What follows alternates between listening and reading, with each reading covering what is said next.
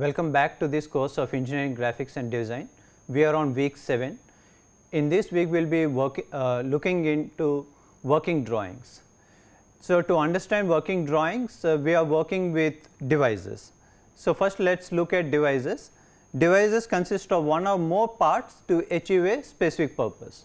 So, there are devices which have only one single part. For example, if you think of a wrench used to tighten a nut, that is a single part, but it is still called a device. Similarly, there can be other devices. So, you can think of a scissors. So, if you think of a scissors, it is a collection of few parts, like it has two hands and then joined it with a pin. So, it is now a device because it is done to cut things and it is having multiple parts. So, here are two examples of those devices. One is an outdoor gym. Most likely you should have seen these in parks. Essentially what it does is, using arms and legs, you can lift your own weight. So, to give a clarity, I have an animation. So, as you can see, once you are pulling the handlebar closer to you, the seat rises, or the person sitting on it is raised up.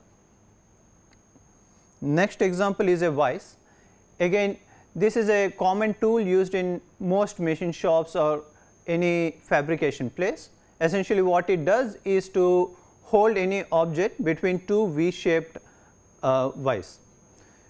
So, essentially when you turn the handle at the top, this upper vise comes closer to the bottom jaw and holds the object. So, let us say you are the designer who is developing this device. What happens is, you may need others' help to fabricate this device. So, let us say you are done with the designing of this device and then you need to fabricate, then you need to communicate with a third party. So, let us say it is a manufacturing shop, then how do you communicate your ideas to them? So, the way you communicate your ideas to them is with a set of drawings. Those set of drawings are what are called as working drawings. So, essentially what is working drawing? It is a package that consists of few drawings. So, let me list down one at a time. So, the first thing you will give them is the assembly drawing. What does an assembly drawing do? It shows each parts, how does it fit in a device. For example, if you notice any of these devices, you will see that it has multiple parts, maybe some close to 7, 8 or 10 parts. But what we are seeing here is all those parts coming together so that they fit, and then you see the actual device.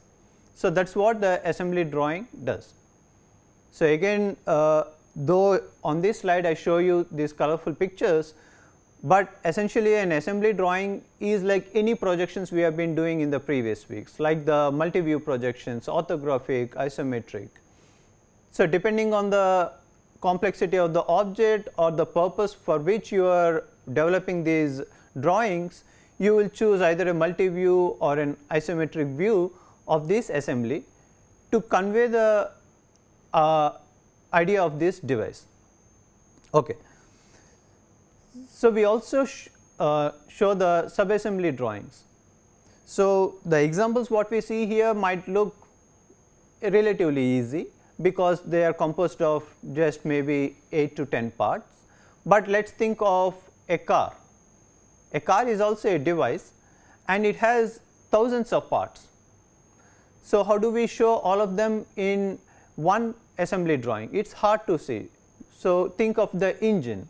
Engine itself has 100 parts, and similarly if you even think about a wheel, even a wheel has many parts because you have the rubber tire and then the rim and the bolts and nuts to fix it. So, each of these you can consider them as subassemblies. So, one you can say the engine is one subassembly and then the wheel itself is a subassembly. Similarly, if you are looking at steering wheel, you might see there are several buttons and other options. So, even this is a subassembly. So, essentially when you want to convey the design of this car, first you will start with a assembly which shows the complete car. but then you will say this total car is composed of sub-assemblies like what we have been discussing, the engine, wheel, steering wheel, seat or other gearbox for example. And then once you dive into this sub-assembly, again what you will notice is it is again composed of multiple parts. That is when for each individual part, if you draw a detailed drawing, that will show the actual dimensions of it, shape of it and size of the part. So, essentially we need detailed drawings at an individual part level, but when we go at the sub-assembly and assembly level, we are not more interested in the exact details or the dimensions, because we know those will come into the detailed drawings. But in the assembly and the sub-assembly, what we are essentially looking at is how these individual parts come together and sit together so that they perform the task what they are designed for. And lastly, we will also have standard parts. So, for example, if you look into the vise in the example 2, you see there are some bolts and nuts. So, these are usually standard parts which you can go and buy in a hardware store. So, essentially these are not the parts where you want someone to manufacture and bring it to assemble the device, but you can directly get off the shelf components, these are called. So, sometimes what happens is for these standard parts, depending on different industries or the different companies follow different procedures, some of them want you to just list out those parts and some of them still want you to show the drawings of these standard parts. Essentially their reason being that they want to ensure that these parts assembles well with the device which you are working with, so that the tolerances, fits and all are ensured. So, all these together makes up a package which we call it as the working drawing. So, let me show you the same working drawing we have been discussing in a flow chart. At the assembly level, we see multiple drawings called as the outline assembly drawing, exploded assembly drawing and the section assembly drawing. So, we will be looking at each of them in the next few slides. We will be also looking at something called BOM or the bill of materials. So, essentially it is a list of all the parts in the assembly. But to start with, we start with the assembly and show the assembly in 3 different manners. You may choose one of it or all of it depending on the purpose why you are drawing the assembly. But essentially what we are trying to say is this assembly is composed of, let us say, part 1, part 2 and sub assembly 1. So, if you bring all these together, you get the main assembly. So, part 1, part 2 and the sub assembly. But sub assembly itself is an assembly which is again composed of multiple parts. So, let us say this sub assembly 1 is again composed of parts 3, 4 and 5. You will notice that the detailed drawings are only with the parts. So, each of these parts have a detailed drawing where the actual dimensions and multi-views are shown, so that the shape and size is depicted. Whereas, when we come to the sub-assembly and the assembly level, we are only looking at how these parts come together and perform the operation of the how do you convey the design. So, all these drawings together make up the working drawing. So, now let us look into these outline, exploded and section assembly drawings as well as the bill of materials, such that we know how do we show your designs to the other party. So, here is an example of an outline assembly which we draw for that outdoor gym we have seen earlier. So, here there is a lot of information in this one single drawing. So, of course, you can see the multi views of the assembly as well as the pictorial or the isometric view of the assembly. So, as we have already discussed, the pictorial helps you to get a quick idea of the design, whereas the multi views help to give more precise information about each individual component. But in addition to this multi view and the pictorial view, we also have additional information sitting on this drawing sheet. Previously, if you remember, we talked about the main primary title block or the main title block, which is this part of the drawing, as well as the secondary title block. Essentially, what do we have here? We have the company who is owning this design, as well as the people who have drafted, designed and approved this drawing. We also have details about the drawing, like which angle of projection we are using, first or the third angle, and what sheet we are using. Are we using A3, A2 or A1 sheets, as well as the units used, because as we know, depending on the country, sometimes people use either SI units or the metric system. So, all that information needs to go into the drawing such that when someone starts reading, they interpret as you desire. Okay. So, in addition to all these information what we find in the title block, we also have this, which we call as the bill of materials. So, now let us look into closely each of these in the next few slides. Okay. So, as we said, the reason why we use the outline assembly drawing is to show the device in the final configuration using multi-views. But instead of using multi-views, we can also use the pictorial to quickly show the design. Okay. So, we use a concept called ballooning to show the different parts in this assembly. So, it helps you to identify the parts in the assembly. And how do we do that? At this ballooning, which is part 2.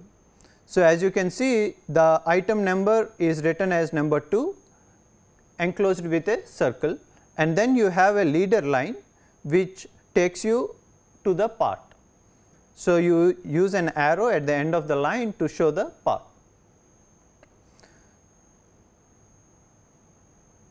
So, it should be noted that this ballooning should be done only once.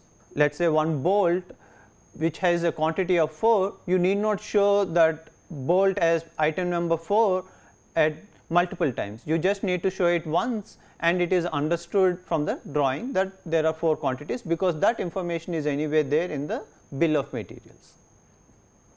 So, again reiterating, the point being, we only show the item number once in a drawing.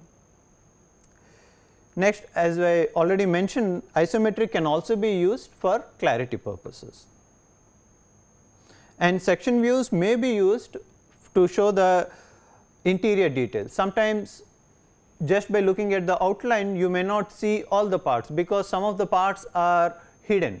So, to show those parts, then you may have to use the section view, so that all of the parts can be shown in the assembly.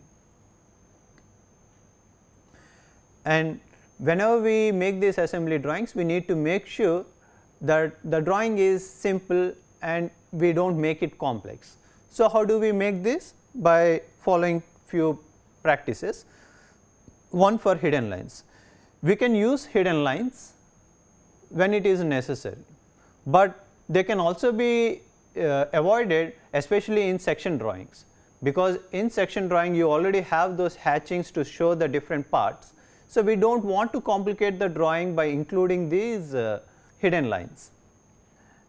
Next, regarding the dimensioning, again dimensioning should be avoided, because we do not want to complicate the drawing as well as to make it complex, so that it becomes difficult to read the drawing. But sometimes you still go ahead and do the dimensioning, especially when you want to show the overall dimensions of the assembly, as well as to show what is the distance between few critical parts. So, those are the details which you cannot show it in a detailed drawing, because the overall dimensions of the assembly or the relative distances between parts cannot be shown in a detailed drawing. That is the reason why in particular instances you show those dimensions in an assembly, but otherwise whatever you can show in the detailed drawing, you should avoid it in a assembly drawing. Okay. So, next let us look at the bill of materials. We have already seen what the bill of materials does. So, whatever parts you have shown with the ballooning, you make a list of those parts and show it here. So, what does the bill of materials contain? It contains the item number, it also contains the quantity. So, for example, here you see the gripper, the quantity is 2.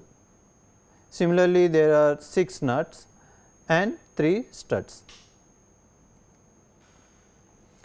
So, in addition to the item number and quantity, we also show the part number and part name.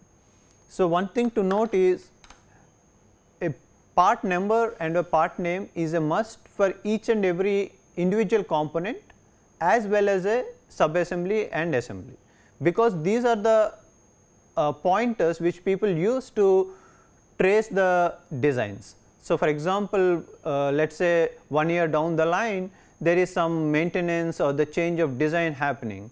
So, people need to identify each and individual part with a part number, so that they can go back to the design of that particular part and see if any modification needs to be done.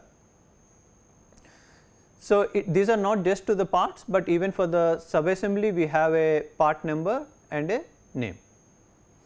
And though I did not show it in this bill of materials, sometimes you can also show the material by which it is made. Usually steel, aluminum or a particular alloy used to prepare these particular parts can also be mentioned in the bill of materials. The reason why this bill of materials is important is because if you have a design and you want somebody to fabricate it for you, they can quickly estimate what are the activities they have to do and what is the budgeting they have to do to fabricate this object. That information is available of course through the assembly drawing as well as through the bill of materials. The same thing happens not just in mechanical engineering, but also in the civil engineering, let us say buildings, bridges and all. So, usually there is a contractor who is bidding to say how much he will spend to complete this project. In order to do that, he needs information about not just the overall design of it, but the finer details about what is the quantity of each and every member of it. So, once we has all this information, that is when they will be in a position to bid for a particular project. Okay. Exploded assembly drawing is another way of showing the assembly. Usually this is done for non-technical people, because you can quickly convey your designs to them using pictorials. Essentially what is done in these drawings is you show all the parts in the final orientation, but not in the final position. So, I will show you with a quick animation about what we meant by showing them in the final orientation, but not in the final position.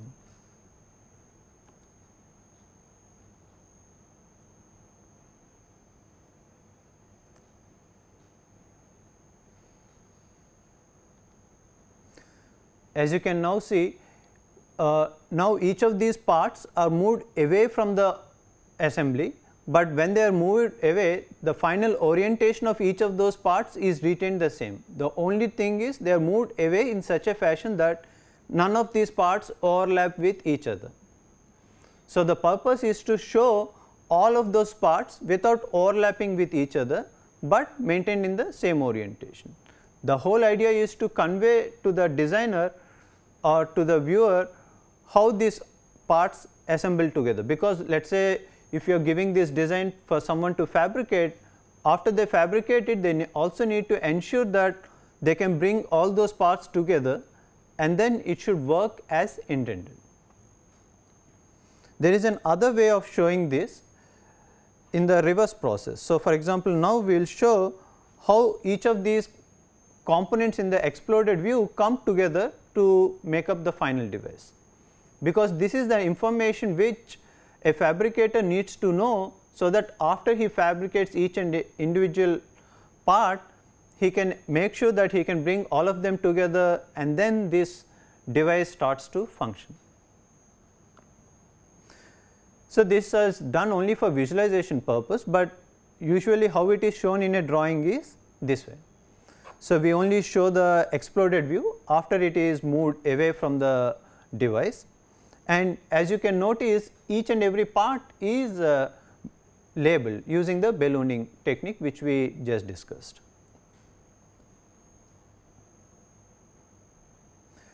So, the last way to show the assembled drawings is through sectioning.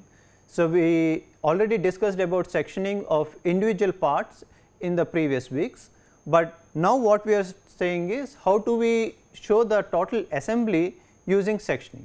The reason why we use sectioning is to show the interior details of the device.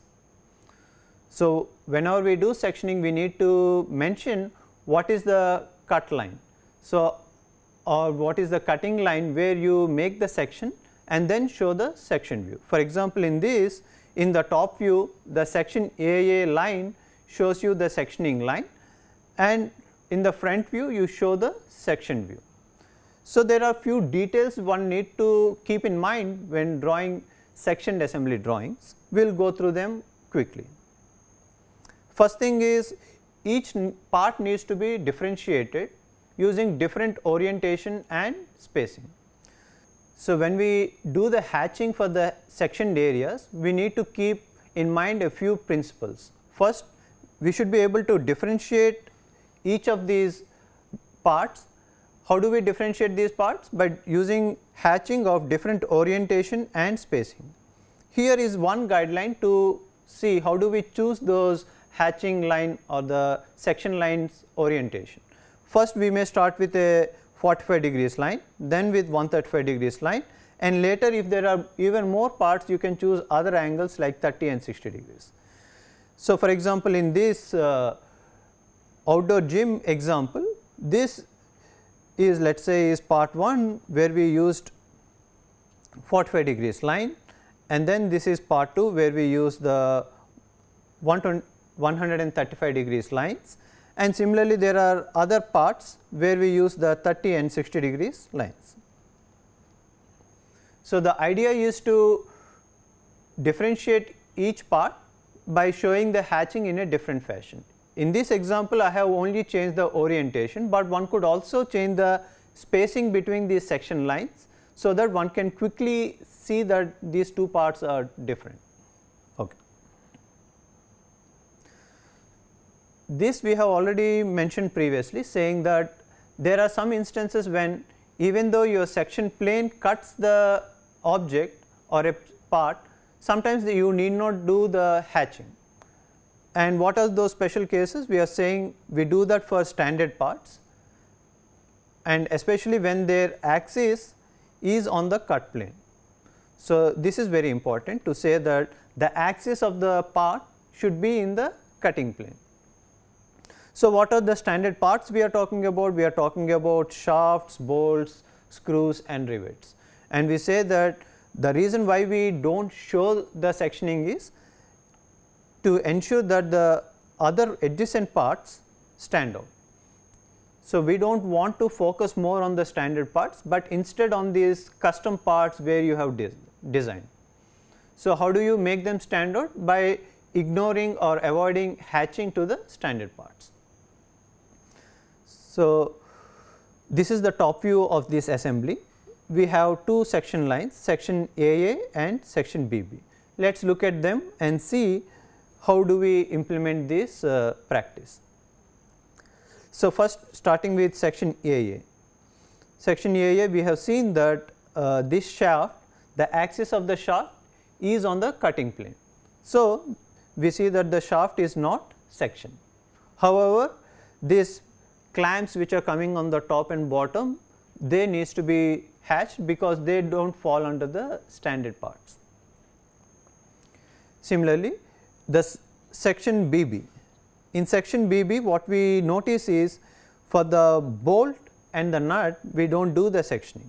Again, if you look closely, we see that the axis of the bolt and the nut fall on the cutting plane.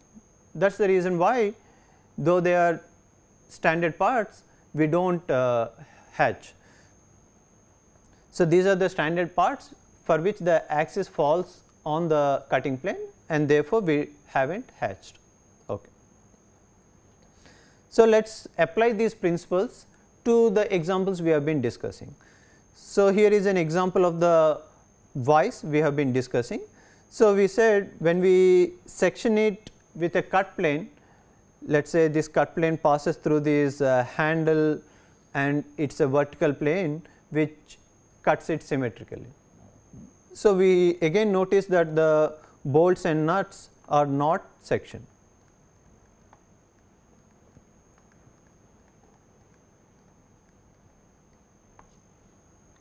Okay. So, in summary, what we have discussed in this lecture is to say how do we convey our design to a third person. So, we convey our design through a set of drawings which we call it as the working drawings. And what is this set of drawings compose of? They compose of assembly drawings. Assembly drawings include the outline assemblies, exploded assemblies and the section assemblies. And when we discussed about these section assemblies, in our examples we have only showed it for multi-view projections, but section assemblies can also be done at the pictorial level depending on what is the purpose or who you are showing these drawings to. So, if you are showing these drawings to a non-technical person who is not so exposed to these projections, then usually we show the pictorial projections because those are easy to understand. But if you want to convey more precise information, that is when we go to the multi-views. But again, coming back to these working drawings, in addition to these three kinds of assembly drawings, we also have this bill of materials, and whenever we have an assembly, we mentioned that it is composed of individual parts as well as sub-assemblies depending on how complex the drawing or the device is. For the example of a car we discussed, we said of course we need to go to sub-assemblies, otherwise there are like thousands of parts which we cannot show in a one single assembly. So, we need those sub-assemblies which will take care of engine separately, wheel separately, steering wheel or the gearbox, all of these separately. So, essentially the detailed drawings are only shown at the part level, where all the dimensioning, hidden lines and all features needs to be precisely shown without any chance for misinterpretation. So, I think this gives us an idea about what a working drawing is. In this course, we will be focusing more on the sectioned assembly for practicing purposes, but as a practicing engineer, we need all these set to go to the fabricator or a contractor, so that they need not come back to you for small details. So, though they can call you anytime, but your drawings should be a standalone piece, which means they should be able to communicate each and every details of your design without the people contacting the designer again. Okay. So, this lecture will be followed by a practice problem which we will do it on a paper. So, we encourage you to go through that problem, you to also practice it, so that you will have hands on experience. Then you can do some practice problems on your own, such that you can build up your skills independently.